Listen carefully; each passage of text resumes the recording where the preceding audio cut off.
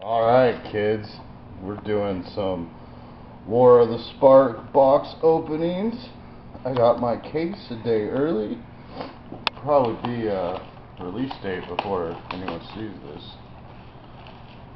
I'm a Wizard King Jeff from this channel and nothing else. Oh, and cannabis, was some kind of cannabis podcast I did. And I appeared on an episode of Joe Goes. If anyone knows what that is. So May 2nd, War of Spark box opening. Now, one thing about War of the Spark that I was kind of disappointed in, there is a planeswalker per pack, but I was hoping there would be like packs where you could get multiple planeswalkers that weren't foils. You know what I'm saying, cameraman? Yeah. Like, we were thinking that there would be an extra slot. There would be an extra slot for a planeswalker, and then you're on commons, you could still like hit 3 planeswalkers in that slot, you know, or hit a planeswalker in the rare slot, and then but that's not the way it is. Pretty much seems like you're guaranteed, Nisa, 1 planeswalker per pack. I still have like the land token in the... Yeah, like you get 1 planeswalker in every pack, but you don't get... Sorry. No, I gotta remember what I'm doing. No, you're fine. But I haven't seen one with 2 planeswalkers in a pack unless it's a foil. Now, as you can see, we've got a case here that we're going to be opening, and I've got another case on the way. So after these are all opened, we will definitely know if that is the case. Have a good like variety of it. Yeah, like if we open, I've seen a few boxes opened online. If we get like 5 boxes in, and there's no 2 planeswalkers in a pack, we know that you're not going to get 2 planeswalkers. You're not going to have the 4 planeswalker pack, which that's really how I wanted. A foil swamp? That is a foil swamp, yes. Nice. Time Wipe, this card I think is really undervalued right now. It's going to be, that's going to be once Settle the Wreckage and Cleansing Nova fade out. That's going to be the best removal in Standard, or best board wipe removal in Standard. Don't you agree? Yeah. It's destroy all creatures, but you get to bounce 1 to your hand before you do. Yeah, I mean saving your creature. How much is that? 5. 5. It's the same as Cleansing Nova. Yeah, that's definitely... No, that's killer, because then it's like all the stuff that's like -2 or destroy all creatures. Give it! Gotta love Tibble. Gotta love Tibble. Gotta love Timmy. Actually, yeah, he was one of the... I can't remember, it's like the first or second planeswalker I opened. Really? Yeah. Or he was the first one at a draft I ever opened when he was a 2-drop. Yeah, that is a very strong common right now. A lot of people, they do these box openings, they don't show the commons. There's plenty of noteworthy commons. Yeah, especially in black, I've noticed. I've already sold out all those. Ooh, and look who it is. Nice. His first appearance. Ugin. Ugin's so nice, he almost looks shiny without shiny. Yeah, so that's what I was disappointed about this set. But overall, I'm happy with the set. I've made money pre-selling. I've pretty much paid for 2 cases pre-selling, doing auctions on eBay. Ooh, wait, what's that? That looks like some crud. Ooh, we got a misprint. Ooh, where at? It's like on the top there. I don't know if my shitty camera will pick it up. It's another reason you look at the commons when you do box openings.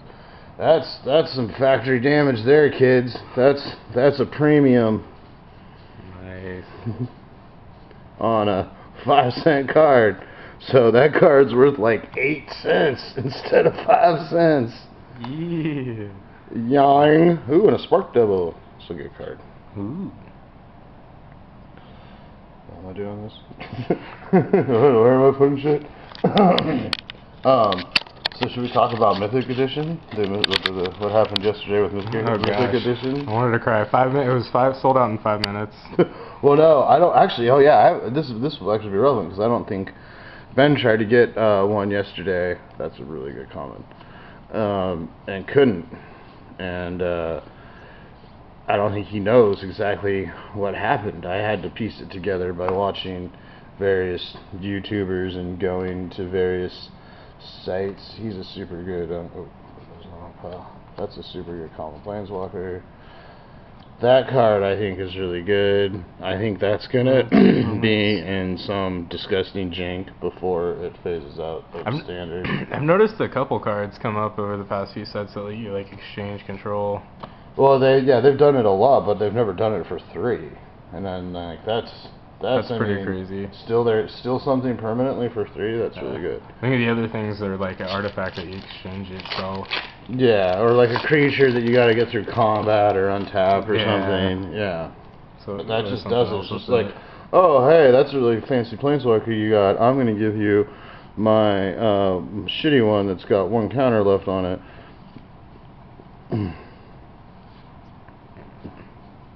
Oh, but anyway, Mythic Edition. So, it went live. If you don't know what Mythic Edition is, it's a 24 card box for the Spark, but you're guaranteed a full art Mythic foil planeswalkers from past sets, and then the two of the big ones from this one are in it.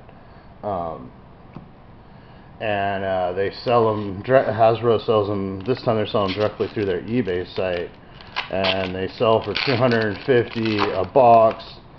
The current one has reprint foil, full art versions of Ugin the Spirit Dragon and Jace the Mind Sculptor, which I don't know exactly where they are on the list, but that's actually seeing some play in standard right now. But they're like 2 of the top 5. I think Jace is the top. 2 of the top 5 most expensive planeswalkers. So even if you didn't already want the Mythic Edition, you definitely wanted it, right? I mean, if you had the money to spend. And some people have like moral objections to it, and I don't think they're well, I don't think they're wrong. It's a cash grab. No, yeah. It's a way for them to charge you $250 for essentially 8 cards, which is, kind of poopy. But anyway, it went live on the Hasbro website or eBay store yesterday at noon. It sold out in like 5 minutes. The word on the street, and this is the version I'm going to go with until someone, proves me wrong, is that, and alright, it's a good one, that Wizards forgot to add sales tax, right? And that checks with everything experience. So I got one, I got 2, and then Ben and Billy were in the process of getting 2. Billy's timed out. Ben, they went into some weird stuff over PayPal, and that was another thing of it. There were people that have had no trouble using PayPal or PayPal credit for years that were getting denied trying to buy this product yesterday, which is, and I even emailed Hasbro before. I'm like, do you have any buyer or any kind of special requirements for your page for new users? And they said no. So it's very weird that was going on. But anyway, a foil elite card. But I'm sure, there was probably thousands of people getting onto. Oh yeah, but that message. Yeah, but anyway, they canceled all the people who got on at midnight or at noon. See my time schedule. I confuse midnight and noon. That's me. No, that's me all the time. People you mean yeah. But anyway, all the people who got on got their noon work break or got woke up because they work at nights or whatever. Everyone who did that, their order was canceled because the Hasbro eBay store forgot to charge sales tax, and they didn't want to have to eat the, you know, between $12 and $25 a box sales tax that you would have to eat. So they canceled all the original orders, right? And then put it back up. What? Yeah. And so, but when did it go back up? Like 20 minutes later. My order ended up going through at 12:24. But when they put it back up the second time, apparently they forgot to, or because of like eBay or whatever, they didn't have the limit per customers. So people were ordering like 20 or whatever. Yeah, like way more than they, and those people are asses. You know what I mean? Yeah. Because if you were on it at that point and you knew like how rare it was and that it was limited to 12,000, like you knew it was limited to 2. You know, you knew that. You knew that's what they said.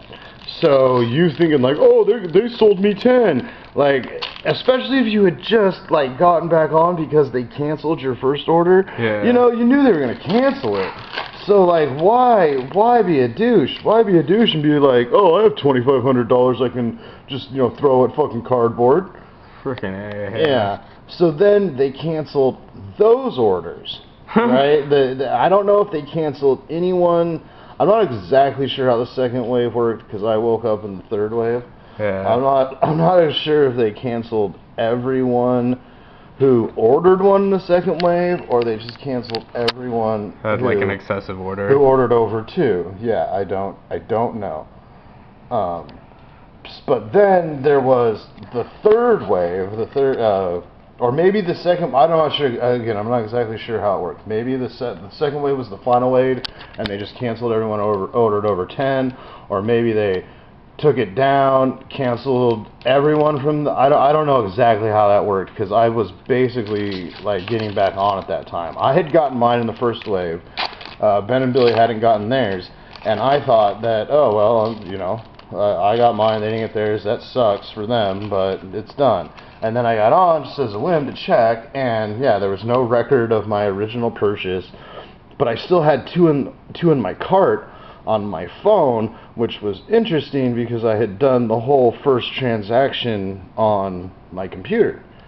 Oh, that's a $2 uncommon right there. She's going for like $2-3 bucks. She's a good one, yeah. Ooh, I'm glad I got one of those. Yeah. Fuck that card. It's a good card. So, it's a great card. So Billy couldn't get hers the first time. The second time, after I got mine, I rushed in and I got 2 on hers. So we ended up getting 2 on her account. Oh, nice. Yeah. So we'll get 4, and I'll probably sell them as a group of 4 on eBay for some crazy amount. They were like $250, right? Yeah, $250 each. Yeah. So I do have 4 confirmed, but then so then on the site page, you know, the Hasbro where it shows the thing to everyone, it shows like how many are sold and how many views an hour and all that stuff. Yeah. On that, it showed that over like 45,000 were sold. What? Yeah, and honestly, I think that's just because it showed all the ones that have been canceled. That makes sense. A very famous YouTuber, Rudy, on Alpha Investments, went on, and I don't know if he. That's a really good comment too. I don't know if he explicitly said. I watched the video. He didn't like explicitly say it, but he implied very strongly that it was possible that Wizards was bunking the. I haven't got a Mythic yet. That was Wizards was not going to honor the 12,000 print run, right? And then people started to lose their goddamn mind. And it led to like a whole bunch of like stuff to the point where eBay had to release a statement basically saying that there were only like 12,000 are only going to be sold, and if you don't get your box, you'll get your money back. You know, and I'm assuming they're saying everyone right now who has, you know, a fulfilled order, is getting a box. That's my understanding, but there's people saying that there's probably still a good chance that some orders get canceled. I don't know. There's only one way to, you know, only one way to tell on that, and that's, you know, wait and see. Like a comment. A lot of these openings, guys don't show the commons. I like to, especially because I'm looking for misprints, and like when I go through draft ideas. Well, yeah, and when I go through these commons, I will set aside like Condition Plan and the Grim Initiate. I will set those aside and not sell them as bulk early on because Tamio. Proliferate Draw card, can't say no. We haven't got a Mythic yet. Because out of the gate, no common's going to be worth money. No common's going to be... I mean, you can sell them for like play sets and get, you know, $1 or $2. But after time passes and packs get opened, some commons do rise in value. Like, there's 2 good examples of what I'm talking about. There's 3 good examples of what I'm talking about. Especially ones that are getting the standard. Yeah. And a set like this, it's going to be opened so much. There's going to be times when you can get these playable commons on eBay for like a penny. Like, literally a penny. And, like, that... Oh! Your first $2 Mythic news. Nice. News back from the dead. A reborn. Yeah, and I've actually managed to make money on a few of those, like on Battle for Zendikar. There were a few, I forget, Deathless Behemoth was one of them. And it was an uncommon, and it was selling at like, the other one was Kozilek's Chandler, the 4/4 that you could tap for 2. Ooh. I picked up like 100 each of those at a penny Nice. a piece, you know, and that's $2, you know, and I was able to then like sell them for play sets for, you know, $2 a pop because the cards are actually relevant in the meta at the time. 250%, or no, 25. That's 100%, 2,500%. 250% profit at $0.25 a piece. Oh yeah. That's insane. Yeah. Yeah, and a lot of people say that commons aren't investable. They totally are. You just have to know. You just have to strike when they're at their absolute bottom. And War of the Spark, in a couple weeks, you're probably going to be able to get any common in this set for a penny or 2 on TCG. And if there's one you think that's going to see play, I would recommend doing it. Uncommons too. Uncommons, like, I do a lot of spec investments, and my biggest win, 2 of my biggest wins have been uncommons. Chart of Course being the last one. I bought those up at like 15-25 cents a pop, and right before they were reprinted in the Challenger deck, they were going for like $3 a pop, and you know, obviously I sold them all off before the Challenger deck hit, because I knew there was a possibility that they would be reprinted in the Challenger deck. Now they're worth like 60 cents or whatever, but still, like, I paid 15 to 25 cents for about 200-300, and then I sold them off between $1 and $3. That's pretty good profit. Oh yeah. Ops Cruelty. That's just good removal. I mean, maybe not standard Legacy Vintage, but every other format. -5. Yeah. Can't really say no to that. Oh. Chandra. So I think the whole we've gotten one. Oh, One I was supposed to say we only got 1 pack left. We only got 1 Mythic. And a lot of people are saying that this World of Spark might be mappable because of the way the pack breakdown is, and a lot of people are saying that. Especially since the one planeswalker per pack. And then Yeah, well, a lot of people are saying that it's like when your mythics, in the mythic slot, it's like you either get gods or you get finales, like, which is like they're saying like there's the finale box where your mythics are finales, and there's like the god box where your mythics are gods. And it is gonna really suck if this is mappable. Do you know what mappable is like? Where where you can like open one pack and then know the rest of the box. Yeah, I know what the rest of your rares are going to be, basically. That's another one of the good comms in this set that's probably going to see some play. Especially since they didn't add that extra slot too, and they have to put one planeswalker per each thing. Every pack we've opened so far, I've only seen one planeswalker. Yeah, it's looking like there's not going to be any 3 or 4 planeswalker packs in this, which is a shame. This box, man. I mean, we've gotten some decent stuff, but I mean, I guess you got to get the shitty ones out of the way. Still got a stack of packs. Oh, there's a good Taffy. $15, $20 rare. The old Taffy right there. Stud. He's annoying. Yeah, Annoying that card's so good. That card's so good. Just like that Elder spell, I was playing Arena and I had someone play it on me, and it's just like, oh, sweet, like, your planeswalker has like 4 counters on it, extra counters on it now. Like, I mean, there's so much hype surrounding that card. There's a lot of great black removal, even on the common and uncommon level, that can do stuff like not only to creatures and planeswalkers, but basically to both of them. Yeah, I feel like Elder Spell, it's not going to live up to the original pre-sale hype at first, and it's going to drop in price, and then it's going to fucking rebound like crazy. I feel like it's going to be a standard staple, so people are definitely going to want to... I don't know if it might be a standard staple. It was sideboard staple.